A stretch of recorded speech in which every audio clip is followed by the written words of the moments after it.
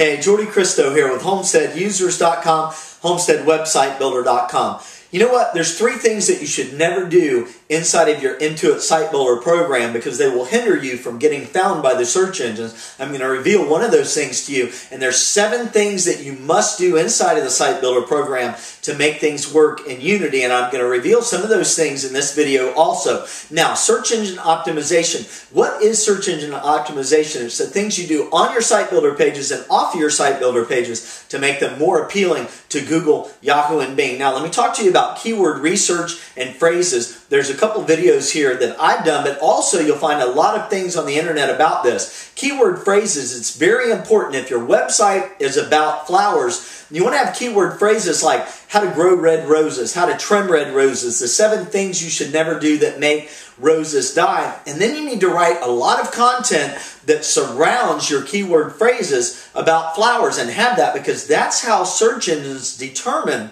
what's on your website pages. Now, I'm going to talk fast today because I want to keep your attention so I can reveal these things to you that you want to know about your SiteBuilder pages. All right, now listen, your domain names, they should never be in conflict with what your website's about. So what I'm saying is that your domain name should not be about plastictupperware.com if your niche website is about flowers and all your content is about flowers.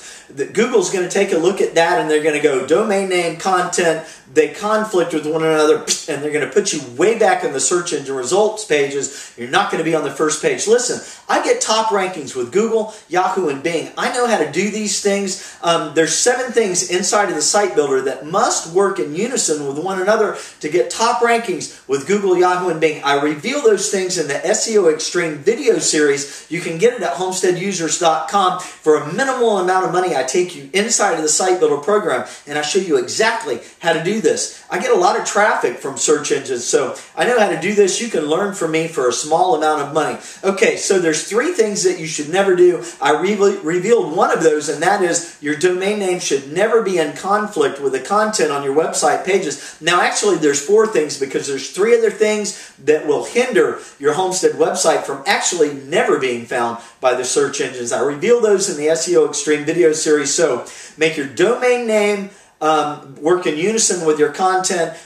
Keyword phrases must be in unison with your content. Write a lot of content. Those are some things that you can do inside of your SiteBuilder program to make them more appealing. I'm Jordy Christo. Rate my videos, subscribe to my videos, get over to HomesteadUsers.com, and have a great day.